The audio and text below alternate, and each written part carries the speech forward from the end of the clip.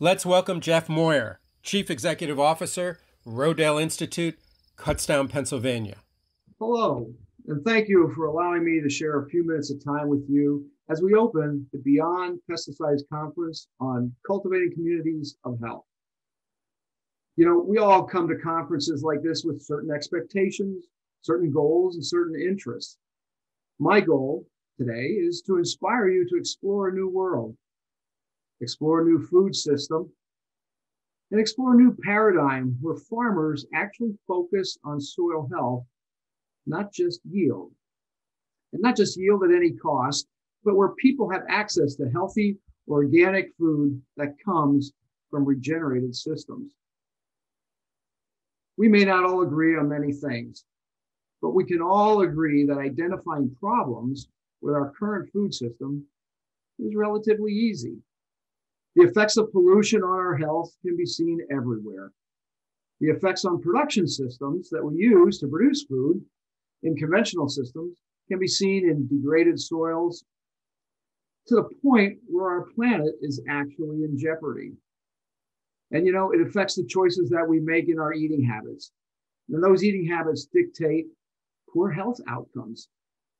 So my goal here today is to kind of make you aware that it's easy to point out problems with the system. What's really hard is to point out solutions. And that's what we're going to talk about today. We as humans are really at a crossroads in time. We all need to make a collective decision on the way we're going to go. We don't have a problem necessarily with nature. What we have is a problem with human nature. You know, all of us, unfortunately, want things really fast.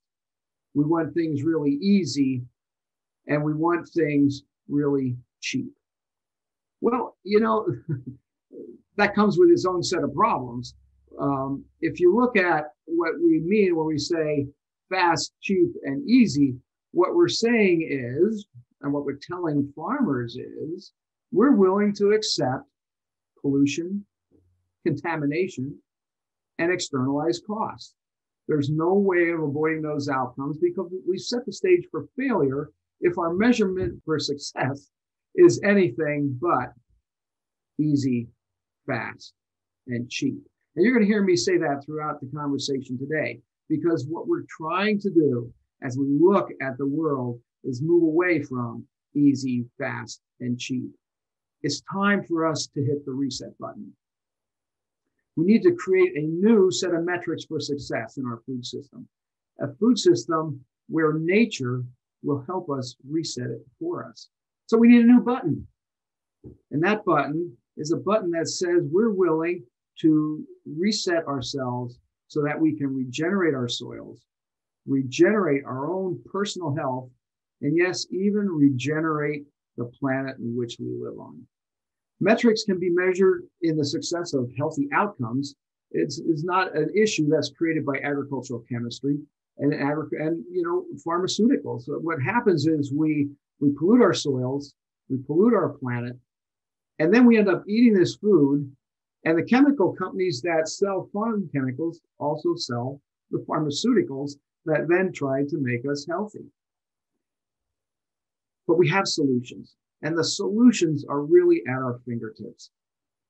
And they're actually backed up by science. They're not just ideas, they're not just hopes, they're not just wishes, but Rodale Institute is a shining example of what can be achieved when bright, inquisitive people decide to work on solutions that improve our planet and improve our health. And at the same time, we produce bountiful harvests of healthy food for healthy people. But the story doesn't stop there. It really only begins there. By regenerating our soils, we can regenerate our spirit and the spirit of farmers and the spirit of communities, and we can actually cultivate healthy communities around us by changing the way we focus our agricultural systems. Now, there is nothing right about this beautiful farm. We know this isn't going to be easy, but I've got news for you.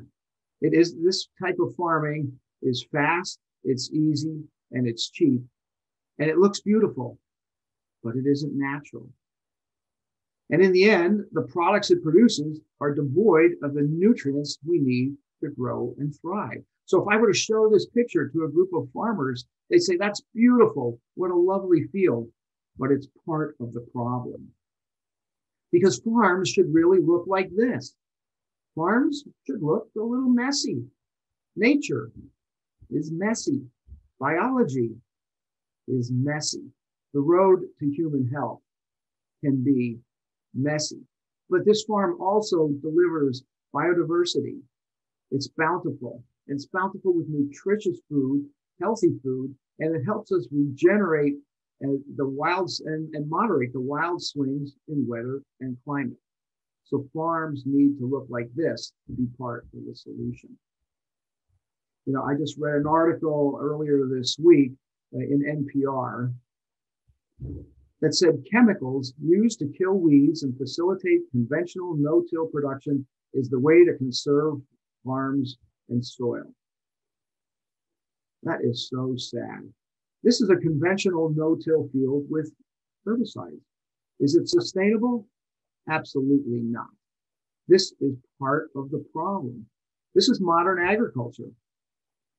This isn't healthy soil. I say this is wrong. This is the wrong path, and it's the wrong way for us to go. This is a chemical-induced desert devoid of soil life, producing food nobody wants, while contaminating our air, our water, and our bodies. And at the same time, we're setting the stage for the pharmaceutical companies to step in and keep us functioning. And it's not that it's not that no-till is the problem, because here's a field that's an organic no-till field. It is regenerative. It is part of the solution. It still allows farmers to wear the same color hat, drive the same color tractor, pull machinery through the field, plant the same crops. But we're doing it in a way that reduces erosion, enhances the soil microbiome, all while producing foods that are rich in nutrients and micronutrients that our bodies need to be healthy, to form healthy communities. And we can farm like this at a scale worldwide, taking advantage of modern agricultural engineering, taking advantage of robotics, taking advantage of satellite-guided systems, taking advantage of seed genetics, specifically designed for this system. We are not stepping backwards, we're stepping forward. By enhancing human nature, we can refocus our energy and our resources in a way that empowers all of us, including farmers, to engage in activities that will transform our lives and our world in ways we can only imagine if we focus on the health of our soils. I'm going to show you a little video here that talks about the health of our soils. I am the soil. Throughout the world, I've been degraded, used for food and fiber, but not cared for. I've been treated like dirt. Today, I'm only half of what I was 100 years ago. But there is hope. Amidst the rolling hills of Pennsylvania, a group of farmers and scientists recognize that I'm alive, that I am a miracle, teeming with billions of microorganisms, bacteria, and fungi that form the basis of life on our planet. There at Rodale Institute, they're teaching farmers across the world to heal me, to bring me back to life, to harness the power of nature, because humans cannot survive without soil. In their labs, they're developing new solutions that don't rely on the toxic chemicals that make me sick. In their fields, they're discovering my power to combat climate change. In their trials, they're harnessing my ability to produce healthy food.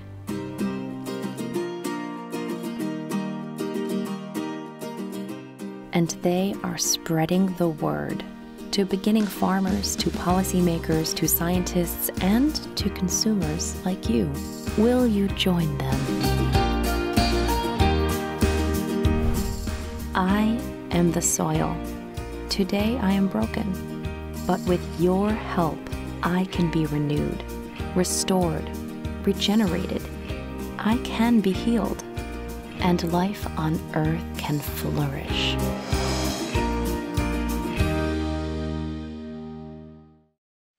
So you can see that we can have healthy soil, healthy food, and healthy people, as G.I. Rodale said way back in 1942.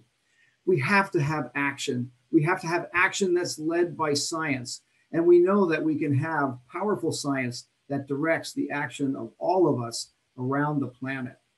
At Rodale Institute, we have some projects that have been in place for over 40 years, and our research really is a catalyst for change as we look at the way we can help farmers adopt and mitigate climate change. We can improve the health and nutrition of people, and we can give farmers the support that they need to work to feed us. You know, our farming systems trial that's been in place for over 40 years actually shows us that we can have equal yields, competitive yields with conventional agriculture. But while we're doing it, we use 45% less energy and we release 40% fewer carbon emissions into the atmosphere.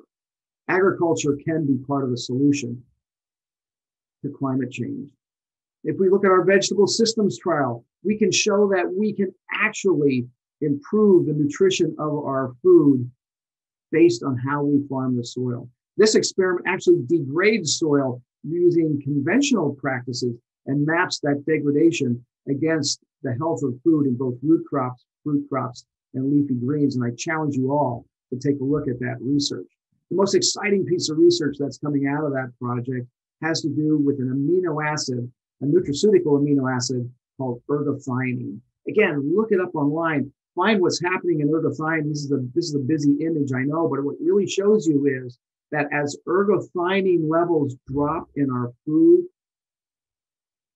things like autism, attention deficit disorder, and Alzheimer's go up.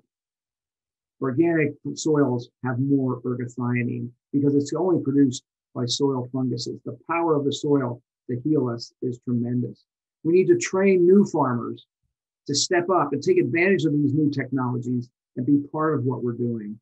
We have an exciting project where we have a farm-to-patient plate system working with a hospital nearby. Yes, medical professionals are coming, kicking and screaming into the world of agriculture, but we have to invite them in because they are part of the solution to our human health. So farmers and medical practitioners have to share the same place and the same space. But so do all of us. To heal ourselves, it takes everybody on the planet. It takes you, it takes me, working together to incorporate solutions into our daily lives that make sense for all of us. So I invite you now to join Rodale Institute, join with each other. I know it's a virtual conference, but reach out hand in hand so that we can do this together. It takes all of us to solve the problem. Don't be a problem identifier, be a problem solution. Together, we can do that. So right now, I want to thank you for the time we've had to spend together. I want to turn you loose on this conference, poised to share your energy and commitment to the learning and action steps we'll discover together, poised to regenerate and cultivate communities of health. Thank you very much. It's been an honor and a privilege to be with you today, and I look forward to our Q&A session later on. Thank you.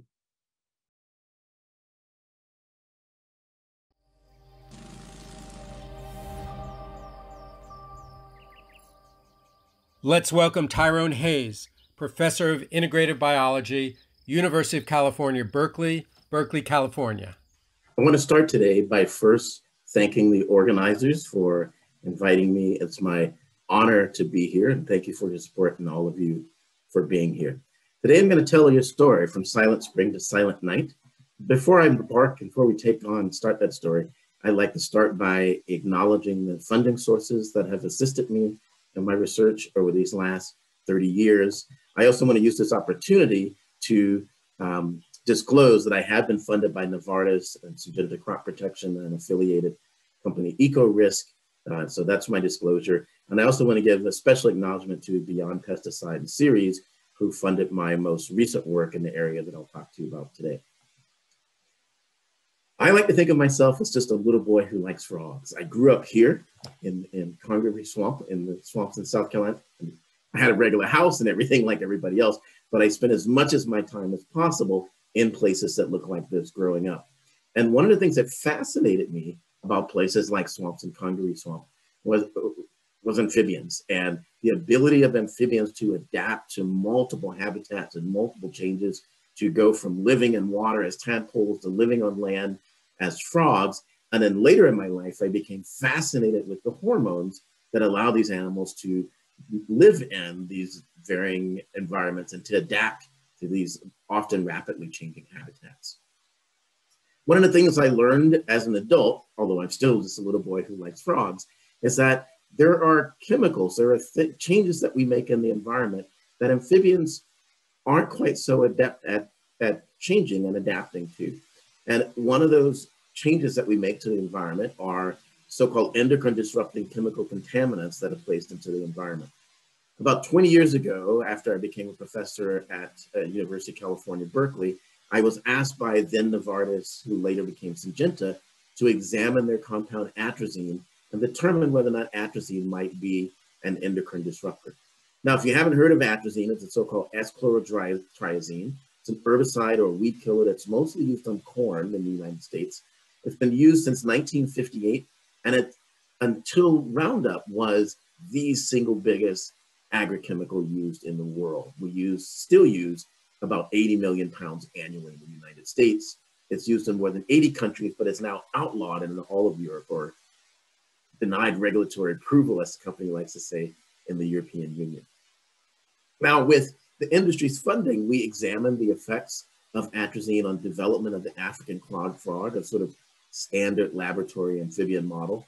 And we showed, 20 years ago, that atrazine inhibited growth of the voice box of the larynx in males, which would impair their ability to reproduce, because male frogs sing and females don't, because males are trying to attract the females. And this larynx, the voice box, and the sound is controlled by androgens like testosterone, the same testosterone that we humans use. So this was potentially not a good finding for the company, and certainly not a good finding given how much of this chemical is out in the environment. We examined the gonads of atrazine-exposed frogs and showed that many of them, a significant number of them, developed as hermaphrodites with combinations of testes and ovaries, which is not typical, not normal in amphibian development. And then we hypothesized that although the testes should make testosterone, this hormone literally means, the name literally means testicular hormone, testosterone. We hypothesized that what atrazine does is it turns on an enzyme, the machinery, if you will, that converts testosterone into estrogen, the so-called female hormone.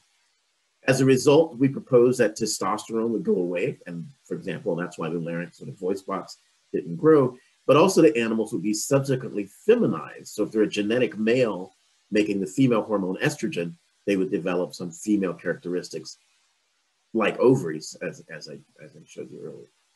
So then we asked some questions about what happens when these animals become adults. So for example, we raised these animals up for 4 or 5 years until they became adults. And we found out that a significant proportion of them completely turn into females when they reach adulthood. So for example, what you're looking at on the top panel, I'm circling here, is females, genetic females, have a gene called DMW that males don't have. And males all have this gene called DMRT1. So this individual, for example, here is a genetic male, and he's performing as a genetic male in their reproductive mating process. But also the animal that he's mating with is genetically a male, but she was capable of laying eggs and reproducing. And we're now actually about to publish a paper on the great-great-grandchildren of the eggs that you see here. So there were permanent endocrine disrupting effects of atrazine, and consistent with the idea that it reduces androgen by causing it to be converted into estrogen. We asked other questions like whether or not these exposed males could reproduce. We showed that the males have reduced mating behavior, and even when they do copulate or mate, their fertility is much lower in atrazine-treated males compared to their control counterparts. And their fertility is lower because if you examine the testes, so here's a control on the left and atrazine-treated on the right. In the controls, there's proper testosterone to maintain sperm development and sperm in the testes, as you can see here. But in the atrazine animals, in their testicular tubules, they have cellular debris. They don't have enough testosterone to show male mating behavior, and they also don't have enough testosterone to keep sperm production viable.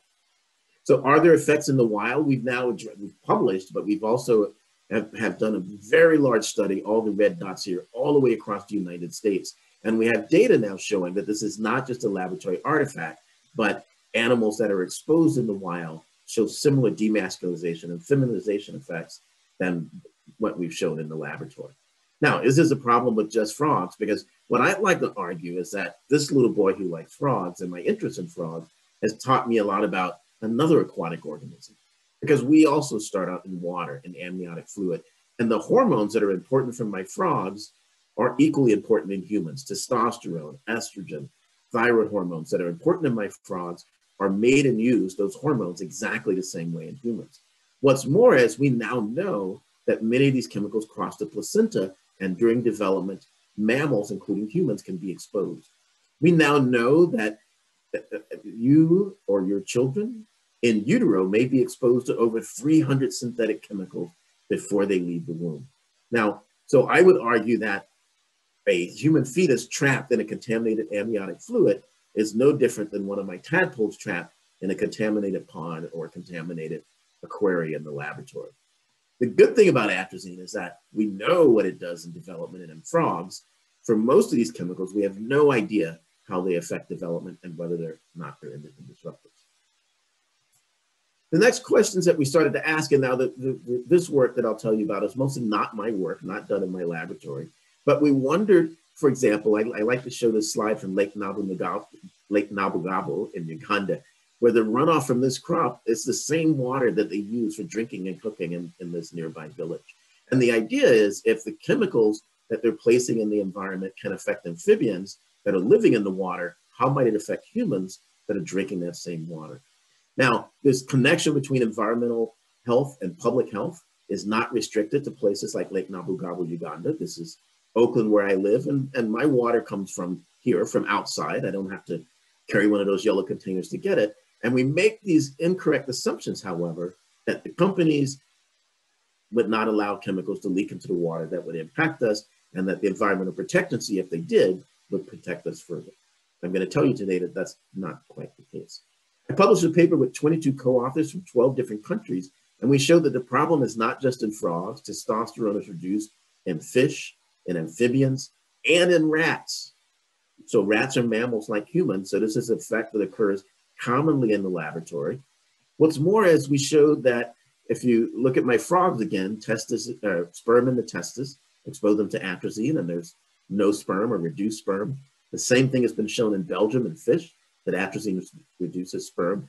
The same thing has been shown in reptiles like alligators, sperm in the testis, give it atrazine, and there's no sperm. This work was done in Argentina. This is in rats, sperm in the testicular tubules, give it atrazine, no sperm. This work was done both in Nigeria and in Croatia. And this work in Pakistan showed that birds, quail in this case, have sperm in the testicular tubules, expose them to atrazine, and you can see now the testicles are empty, there's no sperm. What's more is we can't do experiments on humans, but Shauna Swan showed the following. She examined men in Columbia, Missouri, and showed that men who had atrazine in their urine, 0.1 parts per billion, that's enough atrazine to chemically castrate a frog or a fish. Those men had low sperm count and couldn't get their wives pregnant.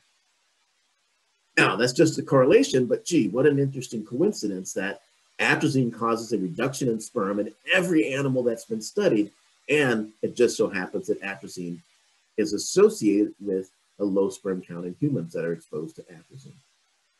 What's more is other researchers have shown that if you get pregnant during peak atrazine contamination levels, as shown here in the filled graph, you're more likely to have a baby or babies with birth defects. If you're pregnant with a son, for example, you're more likely, and I apologize, there's some graphic images coming, but they say a picture is worth 1,000 words. If you're pregnant with a son when you're exposed to atrazine, you're more likely to have a baby with hypospadias. That's where the urethra doesn't end all the way through the penis. You're more likely to have a baby with cryptorchidism. That's where one or more of the testicles don't descend into the scrotum. And you're more likely to have a baby with micropenis. That's where the penis doesn't actually grow. And what's interesting to me is that this is just a correlation, but we know that male genital development depends on testosterone and that these malformations can be induced by estrogen. And if you're exposed, if you're a male child and you're exposed in utero to a chemical that reduces testosterone and increases estrogen, you have a baby that looks like it hasn't had enough testosterone or it's been exposed to too much estrogen. What's more is that's just a correlation, but here's a researcher who showed the same thing experimentally in mice, that atrazine causes a reduction in penis size and it causes hypospadias, that atrazine in the laboratory causes cryptorchidism. So here are the two testicles in the scrotum exposed to atrazine. One of the testicles is still inside the body and hasn't descended. And it shows that atrazine significantly reduces testosterone.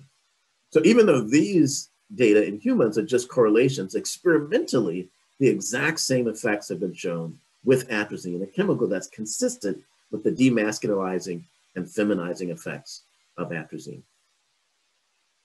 I'm going to tell you about one last series of studies. These were all done by the Environmental Protection Agency, who showed that if you expose a rat to atrazine, it's more likely to have an abortion because of the hormonal problems that atrazine causes. Of those rats that don't abort, another EPA laboratory showed that the sons are born with prostate disease. The male pups are born with a prostate that looks like that of an old man.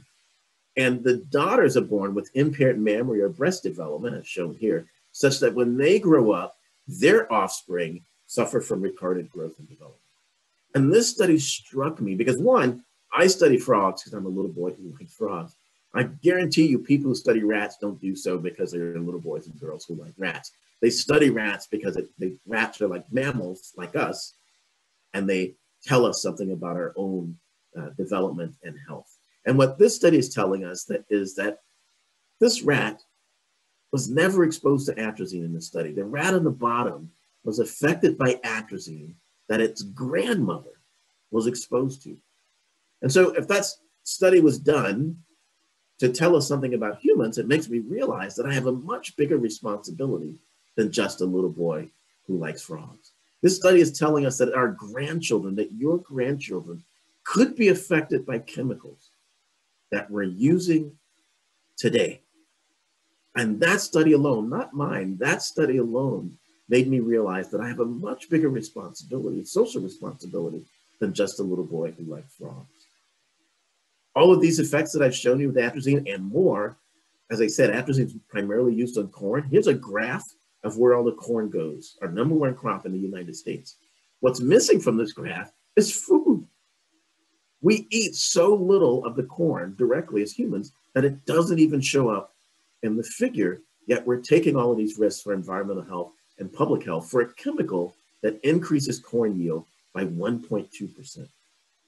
As a result of speaking out about the dangers of atrazine and using my science in this way, oftentimes I go to give talks or headlines like this. Controversy surrounds, in this case, the University of Oregon speaker. And that controversy comes because I've often pointed out that the company has gone through great lengths to try to discredit me. They responded to New Yorker Magazine, Syngenta, in 2014. The spokesperson said, "I am troubled by a suggestion that we have ever tried to discredit anyone. Our focus has always been on communicating the science and setting the record straight." So they denied that they ever tried to discredit me and keep this information from the public.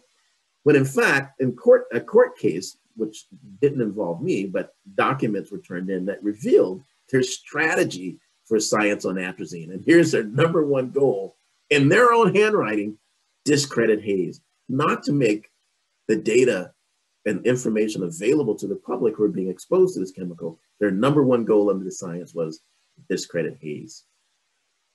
And now when we turn to the EPA, what does the EPA say about atrazine? They acknowledge that the company withholds information. They said here, "It is unfortunate but not uncommon for registrants to sit on data that may be considered adverse to the public's perception of their products. Science can be manipulated to serve certain agendas. All you can do is practice suspended disbelief." What's more is in 2020, finally, after 20 years of reviewing my work and others, the EPA released a draft biological evaluation for atrazine and related compounds, and they concluded that atrazine is likely to adversely affect 54% of all species and 40% of critical habitats. This is the Environmental Protection Agency. So what do they do? I want to point out that they issued this report in September 2020. Also in September 20, the EPA reapproves atrazine. So they had the information that it impacted wildlife and habitats, yet we're still using atrazine. And the reason being, as the EPA said to New Yorker magazine in 2014, quote, a monetary value is assigned to disease, impairments, and shortened lives and weighed against the benefits of keeping a chemical in use. So they know that it causes negative impacts on the environment, but somebody makes money on it. It's because of this that I've done away with, I was taught by my graduate advisor, don't be an advocate. He said, let the science speak for itself. I've decided to speak out for the science because oftentimes, as you can see, the science doesn't speak for itself. And I've taken that upon myself. In fact, I'm going to end today with two quotes that now reflect my philosophy about my role as a scientist and a citizen. One of those says, those who have the privilege to know have the duty to act. So you not only can you be a scientist and an advocate, this guy says that you have a duty to do both. And finally, I want to end with another quote. It's time for us as a people to start making some changes. Let's change the way we eat. Let's change the way we live. Let's change the way we treat each other. You see, the old way wasn't working. So it's on us to do what we got to do to survive. And this great thinker said that. Thank you.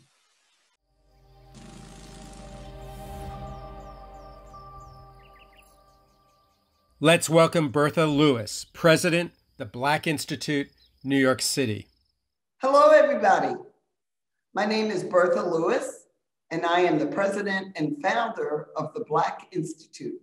And I'm here today because I want to talk to you about poison parks, environmental racism in New York City in 2021. Now, for some of you, you might not know the Black Institute. Who's that? The Black Institute is an action tank. That is a think tank that takes action. I founded the Black Institute after running Acorn in 2010. What we do is we have a head, a heart, and a feet strategy. The head being knowledge, research, data, but we bring that knowledge down to the heart and we make it plain, and we develop public policy, legislation, and we do training. But the head and the heart can't function without the feet. And so we also do community organizing for the issues that we care about.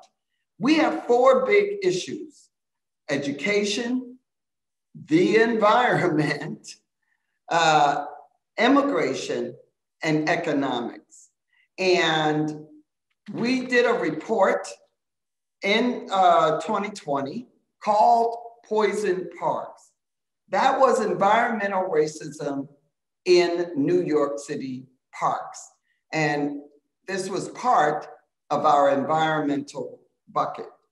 So what does that mean, poison parks? What we found going all the way back when I first learned about this in 2013, 2014, there was this thing called glyphosates. What is a glyphosate? My God. And this thing, it sounds like one of those like Japanese like monsters or something. Glyphosate. But this chemical is in our parks. And you might know this by the popular name.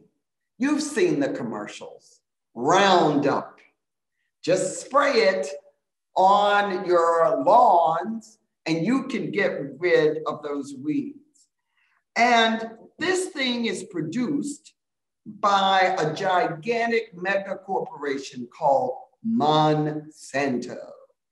And those of you in the environmental community, you know Monsanto, bad, bad, bad. However, they've been gobbled up by another mega corporation, Bayer. You know Bayer, the ones that make the aspirins to get rid of your headache that is probably caused by Roundup from Monsanto. I found out in 2013, 2014, while I was organizing around public housing and where low and moderate income folks lived, poor people and people of color, the parks around public housing, the parks department would come out and spray. So I'm like, what are you spraying? Oh, it's just an herbicide, don't worry about it.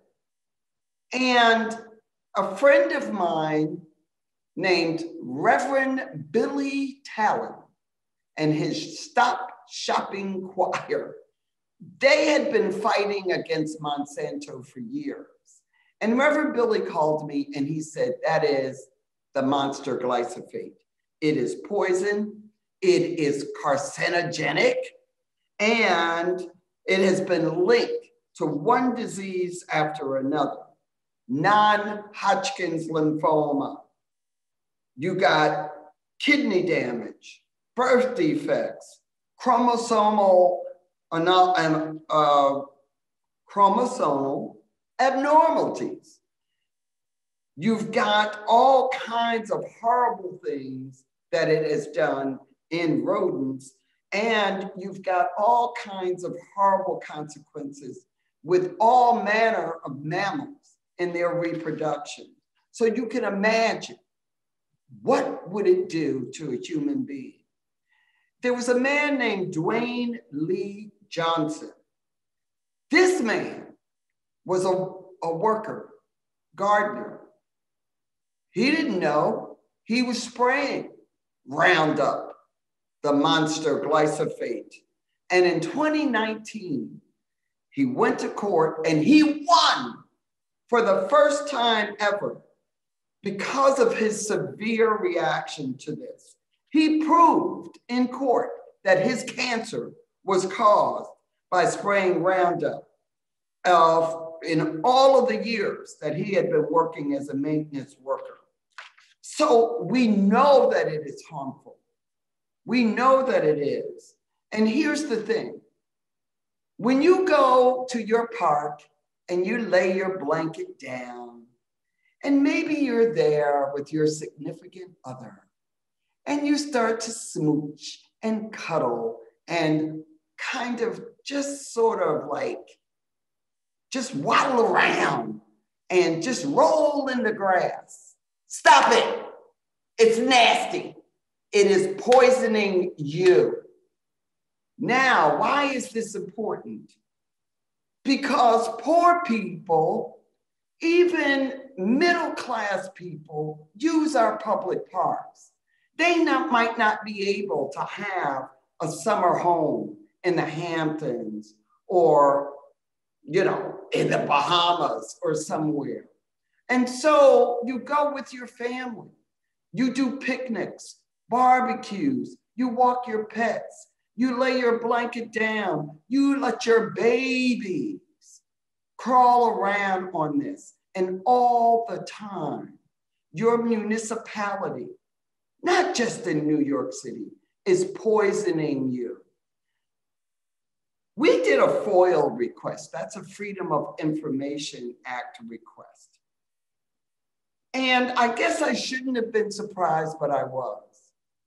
Communities of color were being exposed to the type of glyphosate and spraying of this herbicide poison disproportionately than white neighborhoods.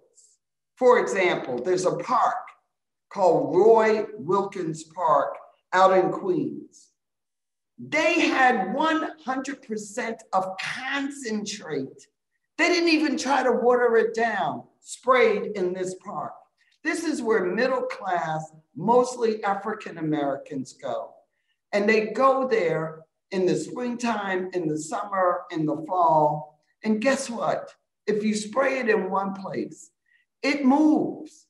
You know, water, the air is going to carry it everywhere. Now, in New York City Central Park, let me just say, a whole lot of white people live right around that park. They only had a 2 to 3% concentration.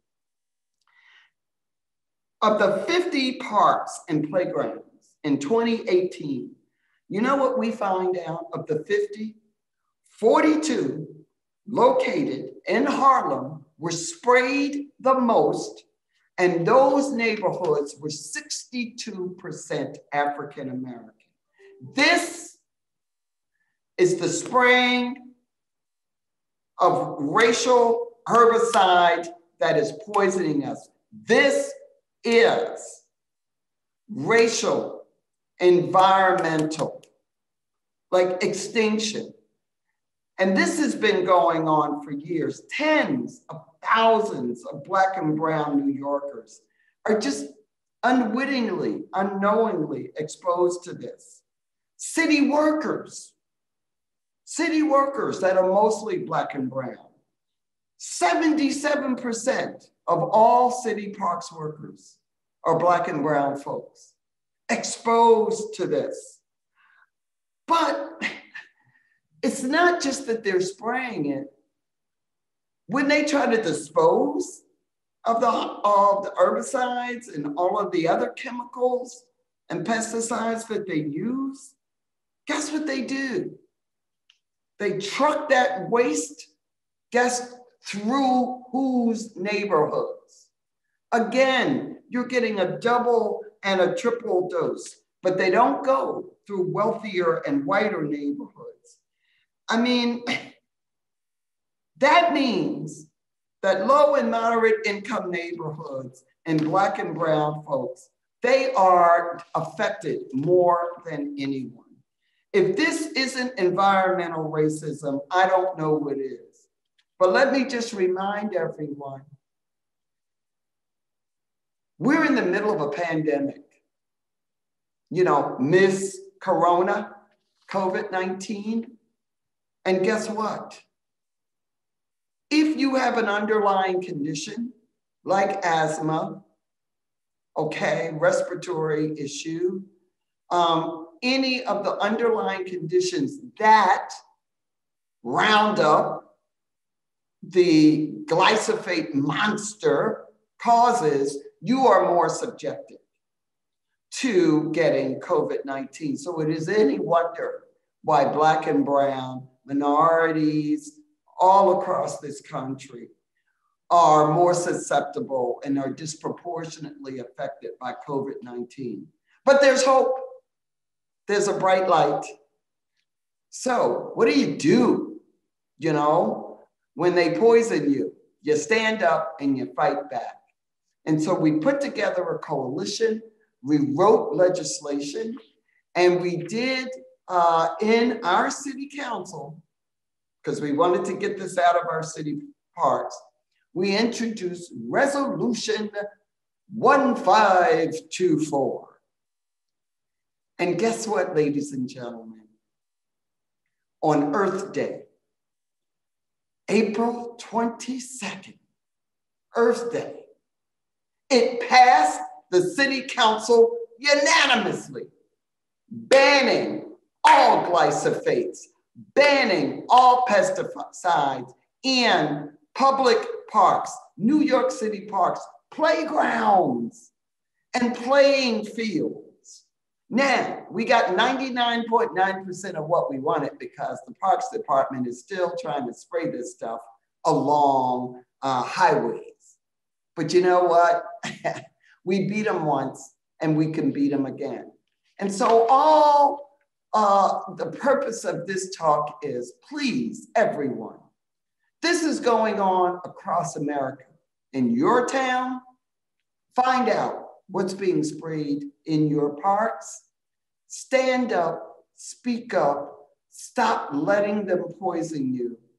We got to stop these gigantic corporations like Monsanto and Bayer. It's springtime, people. Summer is coming as a takeoff from Game of Thrones. Let's make sure that our parks are poison-free. Thank you all, and if you need me, I'm there to help you fight. I'm Bertha Lewis at blewis@theblackinstitute.org. Give me a call. I'll send you our Poison Parks report. Call me at 212-871-6899. We can beat Monsanto and we can get rid of Roundup. Thank you all.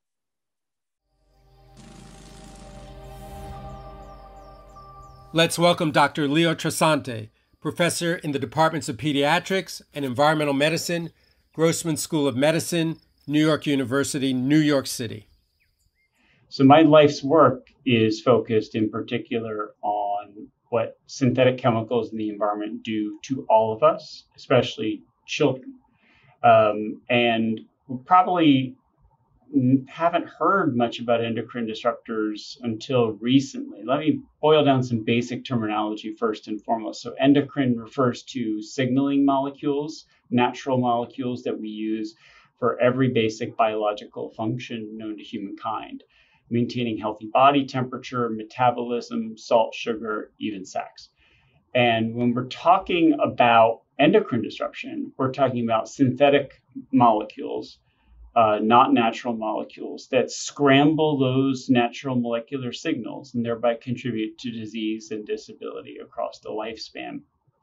We know of about 1,000 synthetic chemicals that hack our molecular signals and thereby contribute to disease and disability. The evidence is strongest for 5 categories of chemicals, and I'm going to focus my comments the rest of the way on pesticides, which are used in agriculture, but it's important to emphasize there are other chemicals that do the same kinds of damage to human health. So we're talking about bisphenols used in aluminum can linings, thermal paper receipts, brominated flame retardants used in electronics and furniture. We're talking about phthalates used in personal care products, cosmetics, and food packaging. And the most recent category of chemicals on the scene are the perfluoroalkyl substances, the forever chemicals that were profiled in the movie called Dark Waters, in which Mark Ruffalo starred. Those are used in nonstick cooking and oil and water resistant clothing. So you might ask, well, why do we only know about those 5 categories? The fact is that not all chemicals are required to be tested for their effects on hormonal function. And our understanding of what makes hormones go amok has changed too. We know that genes and their expression are affected by these chemicals in a way that is separate from how a chemical, let's say, fits into a receptor in the human body or in a cell that ultimately communicates changes. So it's no longer whether a chemical looks like a hormone, it's about what a chemical does to hormonal function and that readout. Now, when it comes to pesticides, we know the most about one particular category of pesticides, the organophosphorus pesticides, and we know about them because they are known to disrupt thyroid hormone. Thyroid hormone is a crucial growth factor for a baby's brain development. And in multiple studies from across the world, we've seen consistent relationships between the exposure of pesticides in a mother's urine, typically, and even sometimes in a baby's cord blood, have been related to decreases in cognitive potential. The reason that happens is that thyroid hormone is a crucial growth factor, and mom provides most of the baby's thyroid hormone for practically the first 2 trimesters of a pregnancy. And so if you scramble that thyroid hormone in the middle of pregnancy, even in the clinically normal range, you can have negative effects such as decreases in IQ, even autism and attention deficit hyperactivity disorder. And so we have studies that have documented not just that pesticides wreck thyroid hormone metabolism, they affect how the thyroid hormone directly binds. And as a result, we've seen these readouts in the form of decreases in IQ in kids.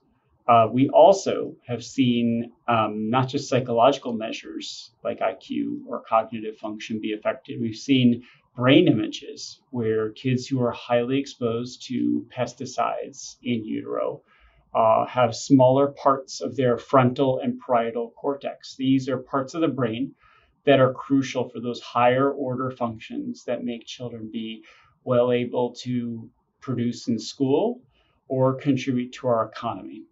And ultimately, when we're talking about the use of pesticides, we're talking about agricultural production and economic activity.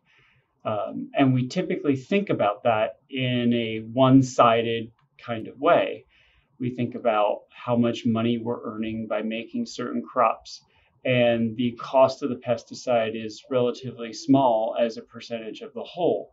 But there are other consequences to these pesticides as they're used in the environment that aren't considered fully in the transaction, the agricultural sale and production process. So Adam Smith, the father of modern economics, would actually be an environmental advocate because he would see this as a disruption of normal market function, because pesticides create externalities. They have adverse consequences for people who don't even buy or sell the corn or the wheat or whatever's being produced on the market. They're third parties that suffer the consequences. And so the corn and wheat and the use of the pesticides are priced lower than the societally optimal price. And there's too much produced compared to the optimal amount. So none of what I'm saying here tonight suggests that everything should be zeroed out and we should go back to the 1500s here. The reality is that we have toxic exposures that get in the way of our economic potential. We know in Europe that the cost of organophosphate pesticides on the cognitive potential is 121 billion euro alone. That's nearly 1% of its gross domestic product. And the reason for that is if a child comes back with one less IQ point, maybe mom doesn't notice, the teacher doesn't notice, the pediatrician might not notice. But if 100,000 people lose one IQ point, the entire economy notices, because each IQ point is roughly worth 2% of a child's economic productivity. And if they make roughly $1 million over his or her lifetime, 2% of $1 million is a big number, $20,000. Then you add that up across 4 million kids born in the US or in Europe each year, and you have a lot of zeros on the right side of that number, and that's a big economic impact.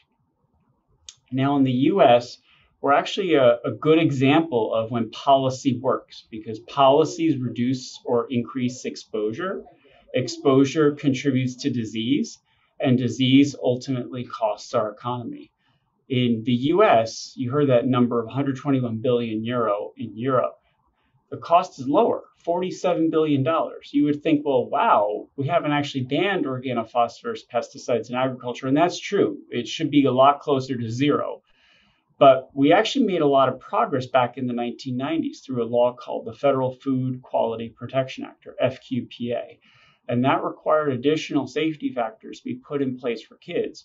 And so that actually reduced the level of pesticide below what would be allowable in food. So it reduced the exposure to the most toxic pesticides that we're talking about here today.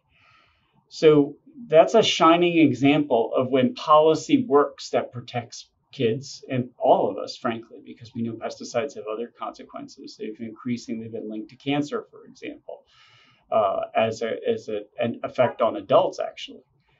Kids often tell us the first alarm, or they sound the first alarm for the consequences on all of us ultimately. So that's not to say we know everything about the toxic effects of pesticides. That's not to say there aren't other consequences and there aren't other effects of other pesticides. What I can tell you is that there's safe and simple steps to reduce these exposures.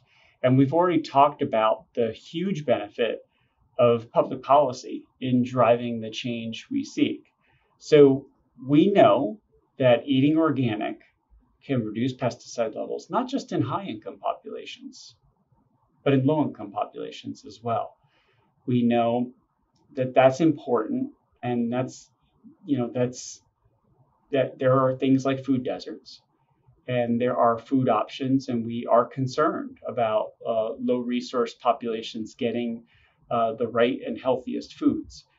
But when it comes to organic food, it's a bit of a misnomer that organic food is simply something for the well-to-do. We know that as organic food has come on the scene in increasing attention and market share. That has actually driven prices down, such that in the big box stores, you're seeing an almost equivalent, comparable price profile. So I work at Bellevue Hospital, the flagship of the public hospital system in New York City. And what I can tell you is I used to not advise families to focus on eating organic as a safe and simple step to reduce exposure. But we know that it's accessible now, so that the price point is not the driver. And it's particularly the leafy greens and vegetables where it's most important to eat organic, because those are where the pesticides will reside and ultimately enter the human body and the bloodstream most quickly and expeditiously. So we know that this doesn't have to be something for the well-to-do. And when it comes to other safe and simple steps we can all take, it doesn't require a PhD in chemistry either. We know, again, that you can reduce phthalate exposures by reading the label in low-income populations of certain personal care products. We know that avoiding canned food consumption is a straightforward way to reduce your bisphenol exposure. These are all safe and simple steps that we can take to reduce these exposures. Now, we need to continue to push on the public policy front to reduce these exposures in the first place. And we know these exposures come from spraying on lawns, in homes, and on food, ultimately through agriculture. And we need multiple steps taken. There are many gaps in our knowledge about pesticides and herbicides and their effect on human health. And in particular, I'll just close with a comment about risk and often how that's misrepresented to essentially push aside concerns about the safety of certain pesticides and herbicides used. We have often gotten lulled into the notion that we can measure an exposure and extrapolate from high-level exposures down to low-level exposures. But organophosphorus pesticides, brominated flame retardants, even metals like lead and mercury have taught us that the human body doesn't follow a straight line logic that our brains are wrapping our heads around. There are super linear, so steeper than straight line relationships at low level exposures. So particularly little things do matter. We also know that chemicals can follow roller coaster rides with respect to effects. So what you might think is safe at a high level of exposure means that there's no level of exposure below which there's effect.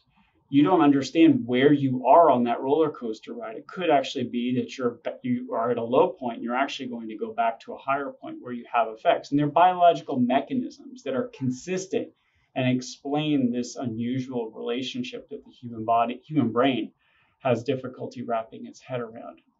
So the main message here is that we do need to adapt our mindset from thinking about risk to thinking about hazards in our environment. It's not really the dose that is the only thing that makes the poison. The reality is there are other chemical exposures, there are genetic susceptibilities, there are age-related susceptibilities that all inform how we think about pesticide and herbicide safety from a human health perspective. And in particular, we have seen Europe take substantial leadership in taking on this notion that we don't really need to consider exposure, that we need to find chemicals when they're toxic and get rid of them regardless about the level of the exposure, because we often can't figure out the effects of lower level exposures from these higher level toxicology experiments. We're using antiquated tools still to assess effects on human health, and often things just don't translate. So people ask me all the time, am I hopeful? Like, I would be depressed if I had to do the work you do. And I see it quite the opposite. I've seen so much change, be it through consumer activism as well as policy prevention. We've seen substantial drop-offs in levels of certain pesticides and herbicides detectable in people over time. So it's actually made our work as researchers harder. That's a challenge I like to take on each day. And that's what gives me a lot of hope, is that we've made so much progress. So I'm sorry that we can't be together in person for this conference, but I'm excited about the prospects and look forward to further conversations. Thank you.